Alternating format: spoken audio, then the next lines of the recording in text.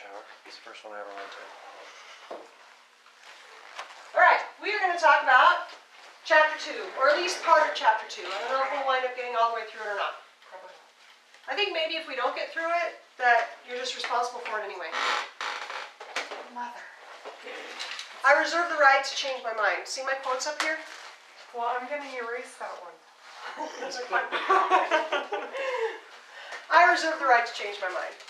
So, I really would like for us to be able to get back on schedule, because I don't like our schedule being screwed up. I'll do it if it's necessary, but I want to get back on track as quickly as possible. So, let's talk about Chapter 2. Chapter 2 is all about what? What's the title of the chapter? Safety and wellness. Yeah, workforce safety and wellness. So, whose safety and wellness do we care about? Yours first and then the patient.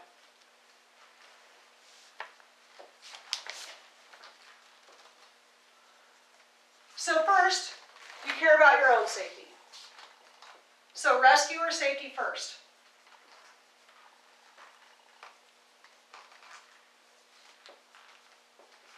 Then whose safety do we care about? Scene safety, including safety of others.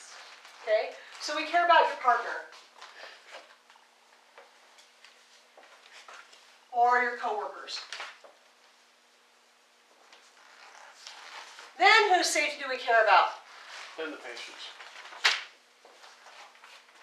How about everybody else who's there trying to help? Bystanders, yes. Yeah. So we care about the LEOs, we care about the firefighters, we care about the other assistive personnel.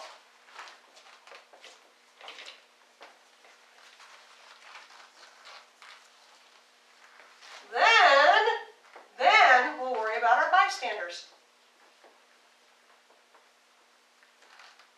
And then who do we care about? The patient. Then we care about the patient. Why is the patient so far down on the list? Because you don't want to injure yourself trying to help them, and then there will be nobody to help them. Yeah, you don't want anybody else to be another patient on a scene. They become part of the problem, if not part of the solution. Yeah. Yeah, so we want to make sure everybody else is out of the way or safe or whatever before we start worrying about our rescue or our patient. Okay?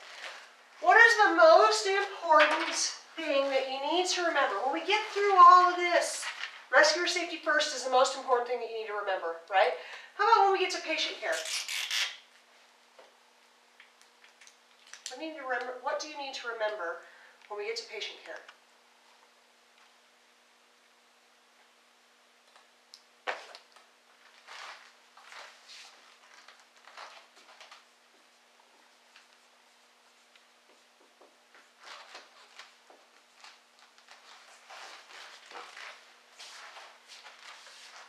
You just looked over at my quotes over there, Corey. I saw you do it. It's up there, isn't it? Yeah. Do no more harm. Why is that a big deal? You don't want to make things worse. You don't want to make things worse. Your job isn't to make things worse. That's not why you are there. Darn it. That's a bummer.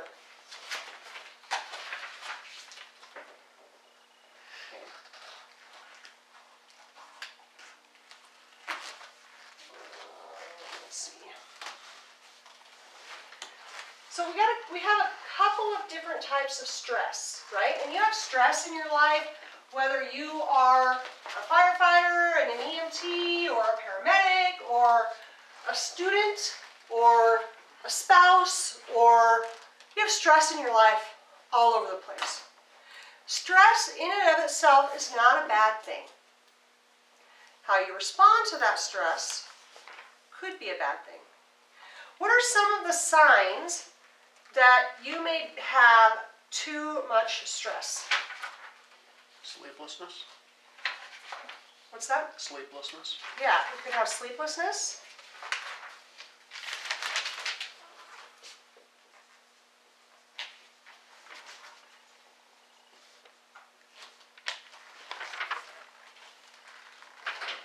I like colors. I know I've said that before. sleeplessness. What else? Irritability. Irritability.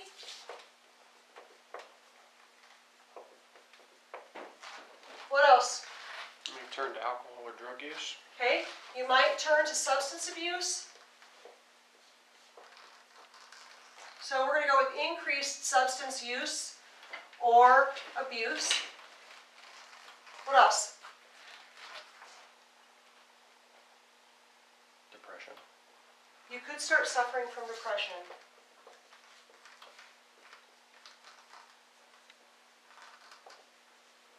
How about a change in your sexual drive?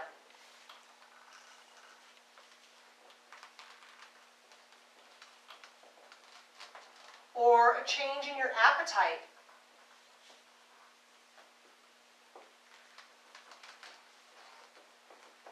Or you don't do the things that you used to like to do. Yeah, you don't do the things, so just changes, unusual changes.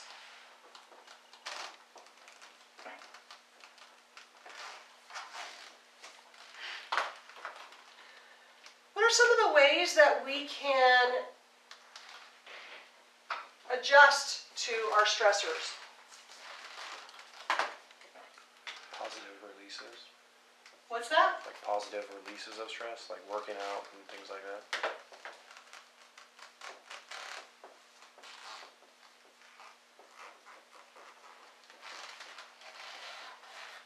Okay, we can work out.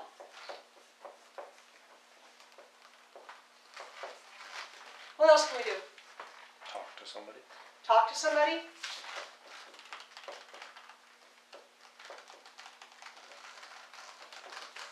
Who do you need to talk to?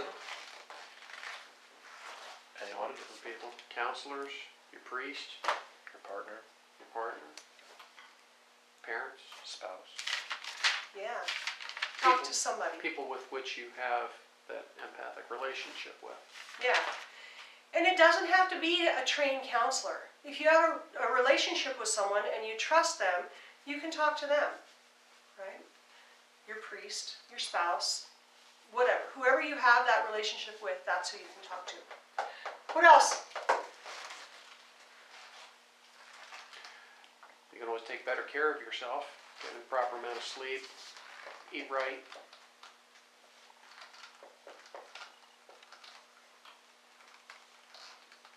And I mean that in a proactive kind of approach. Okay. What else? How can you minimize your stressors? These are ways that we can help deal with the stressors that are given to us, but how can we minimize or remove our stressors? Time management. Time management?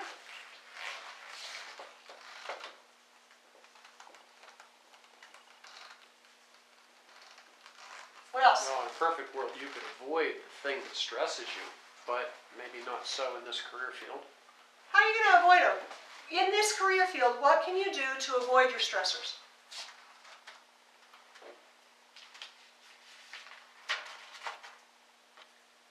If you're working with somebody that stresses you out, you can request a transfer. Okay, you can try and find a different partner.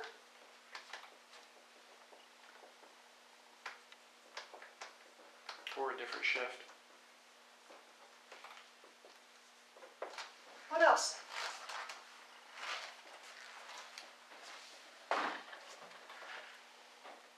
Can you cut back on overtime?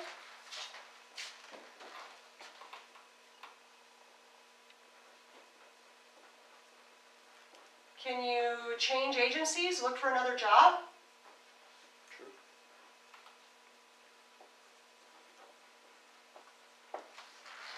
What else?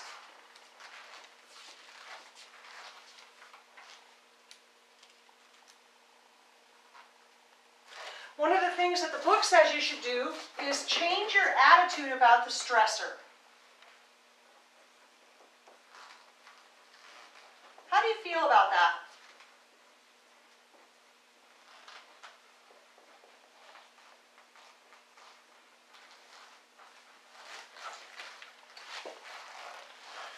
You can do it if you want. I mean, if you view something in a negative way, you can always, I mean, just change your attitude about it and view it in a positive way, or not let it affect you. If like I said, if you have a partner that they do something that really bothers you, you can just change how you look at it. And Can you it give me won't an bother you. example? If say you have 3 fridges at your fire department and people keep getting into those fridges, you can just let it roll off your shoulders and don't really care, or you can let it eat away at you. Okay.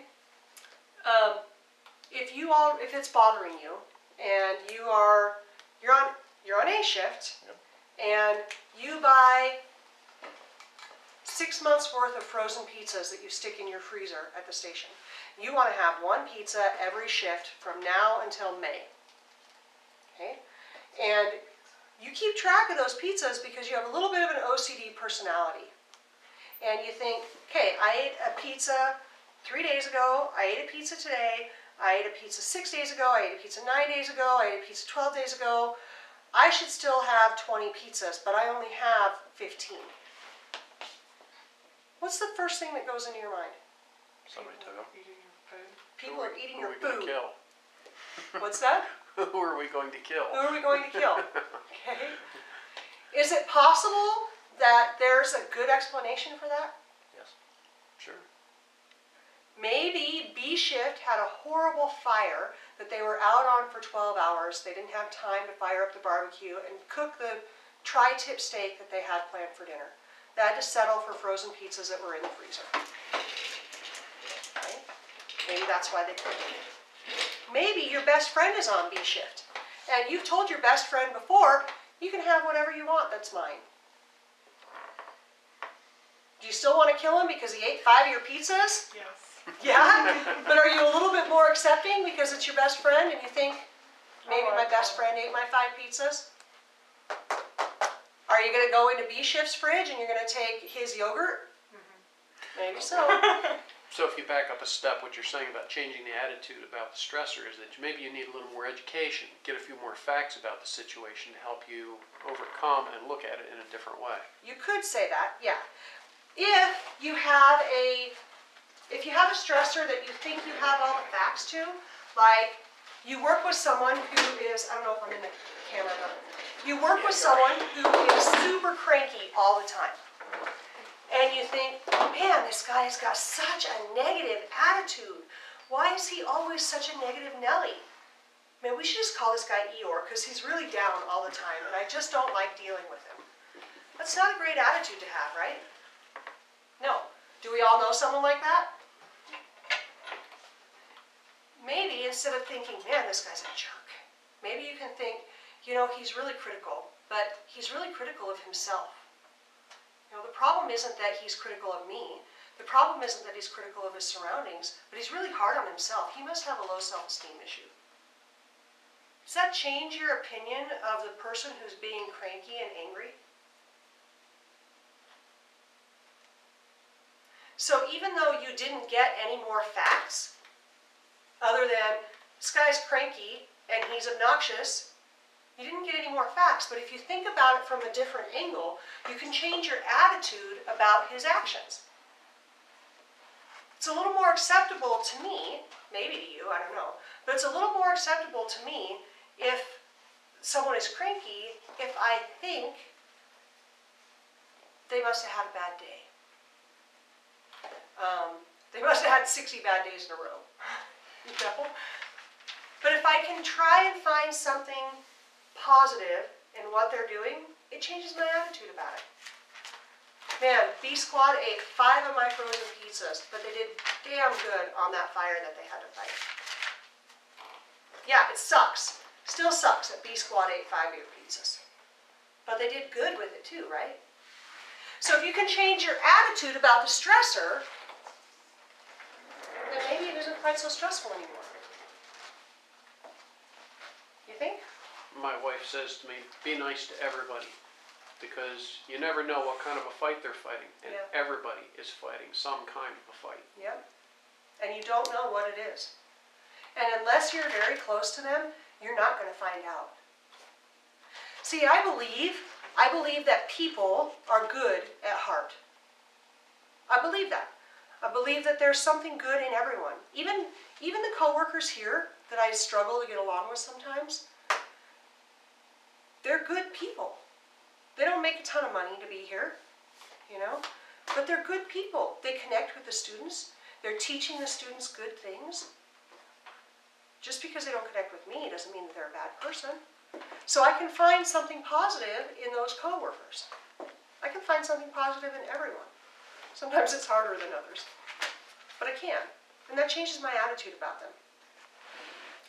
When my husband and I are driving down the freeway and he's tailgating, I'm like, honey, you gotta back up.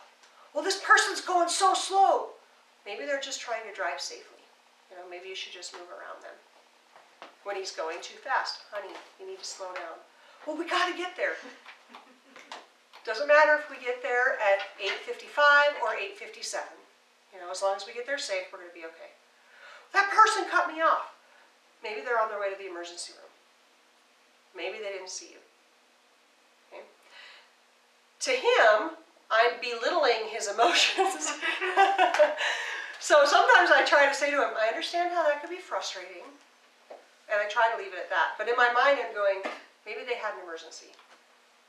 And I'm trying to find an excuse, not an excuse, I'm trying to find a better way to look at their behavior.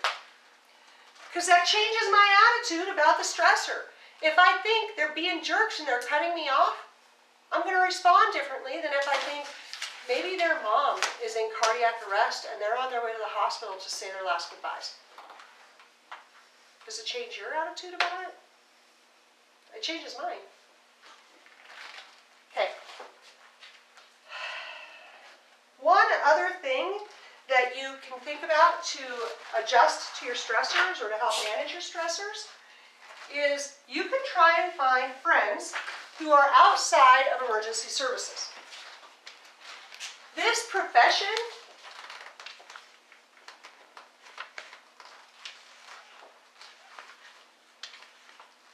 I'm going to try not to talk when my face is to the wall because I don't know if it's picking me up well or not. But you want to find friends who are outside of EMS or emergency services. Because this profession is so stressful. It's so hard. You need to be with people that you can just chill about. People you're not going to talk about war stories with. You're not going to talk about the nasty fire that B shift was on and the 6 fatalities that happened in the warehouse. Because you know, if you go and hang out at a bar with the crew from B shift and the crew from C shift, you're going to start talking about work. And you never get away from work. And you never get away from it. So you need to find people who don't know EMS or who don't care about EMS. And it's important to have people on both sides of the fence. You want people who do know about your emergency services responsibilities and care about them. And you want people who don't. So that when you need downtime and you need to get away from work, you can go hang out with those friends. Because they're just as important, if not more important, than your friends in emergency services.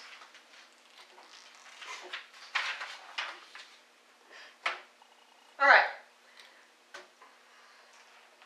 What is an infectious disease? Do we want to get into this? Let's see. Infectious and communicable diseases. Probably not. Just because you don't want to take chapter 2 quiz. That's okay. You quoted it earlier. Yeah, she did. The medical condition caused by the growth and spread of small harmful organisms within the body. I remember those words. Yeah, I was working on my workbook.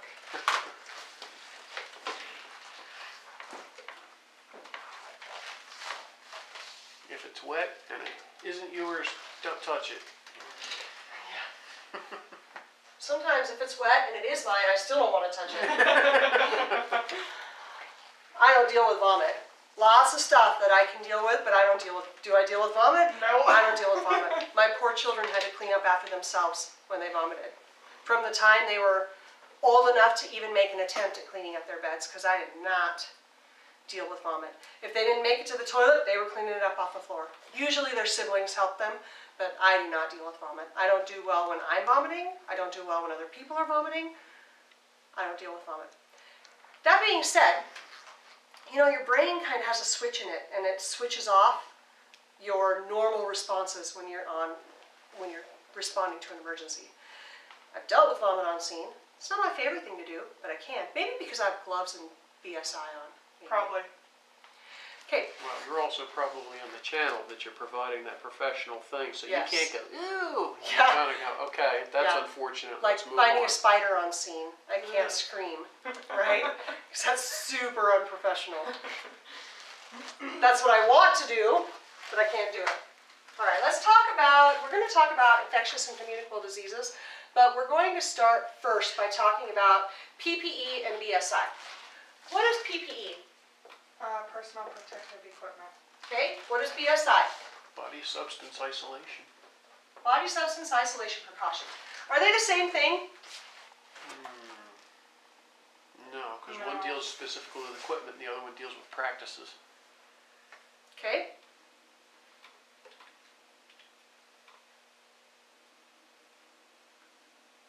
Any other opinions?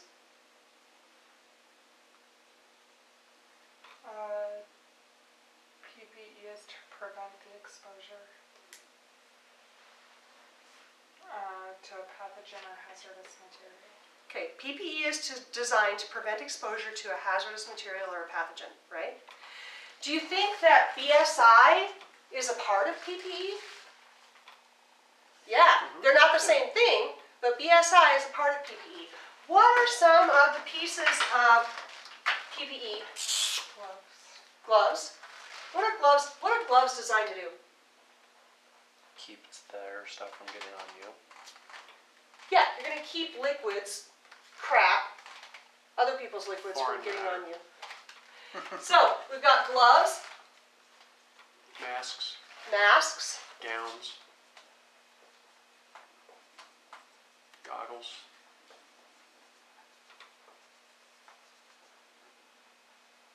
Booties.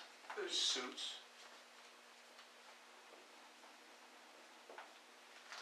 Guess what? All of these are part of BSI.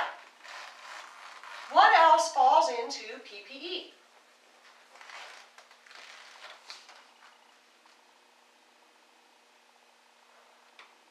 Oh, your station uniform. Okay, so your station uniform could be PPE. What else? What about your boots? And boots. Do you have steel-toed boots? Do you have boots that are going to protect your toes? Do you have bunker gear? Do you have wildland gear? All of it's designed for a different purpose, right? But it's all personal protective equipment. Turnouts? Do you wear helmets? Do you have your ASHI safety vest for when you're working on the highway? You probably don't because you're wearing turnouts and you've got your reflective material on your turnouts. Still have to wear 'em. Okay? All of that equipment falls into personal protective equipment without being a part of BSI. So BSI is a part of PPE, but PPE is much larger than just body substance isolation precautions. Can you think of other things that belong in PPE?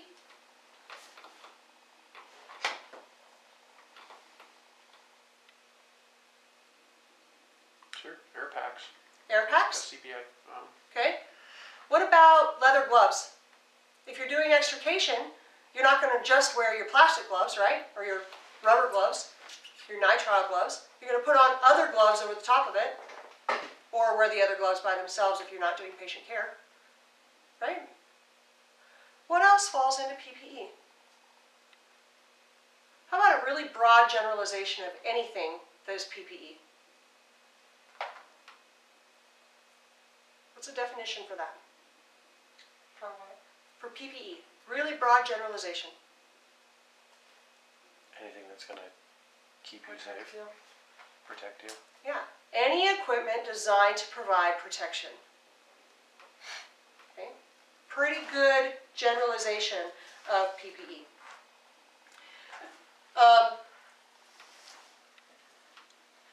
When we come back on Thursday, we are going to talk about glove removal, and we're going to finish Chapter 2. We will also lecture on at least Chapter 3. Chapter 3 is communication and documentation, I think. Yes. No, that's No, chapter 4. Chapter 3 is medical, legal, and ethical issues. Oh, I love that one. I love that chapter. So we're going to spend some time on chapter 3. Maybe we'll get to start on chapter 4. I don't know. I would like for us to be able to get caught up, but I am a firm believer in starting on time and ending on time. So we're going to make sure that we do that all the time. Any questions? Can you explain BSI? BSI is body substance isolation precautions. So that is whatever precautions you take to keep yourself from being exposed to body substances. So hand washing falls into BSI. All of these pieces of PPE fall into BSI because they keep you from being exposed to body fluids.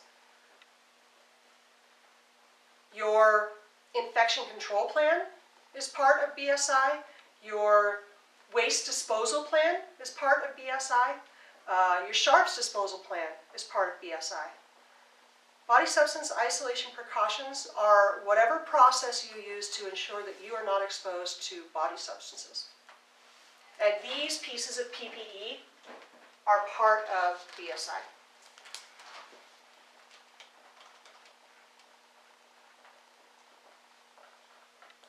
Make sense? Questions? How would you say that universal precautions play into this? The habit of wearing that PPE and using the BSI techniques on every patient regardless of the circumstance. How would I say they play into it? I think that universal precautions are a necessary part of body substance isolation precautions.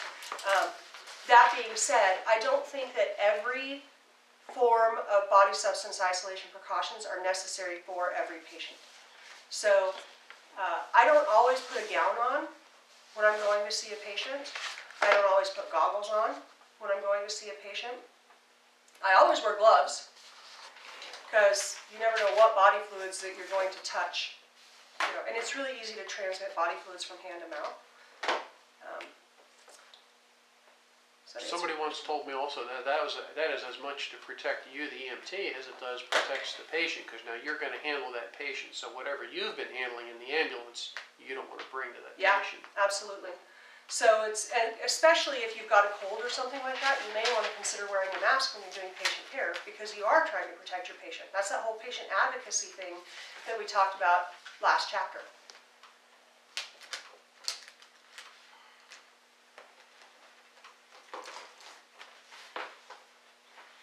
Okay, anything else? All right, would you mind pushing the red button on the back of that?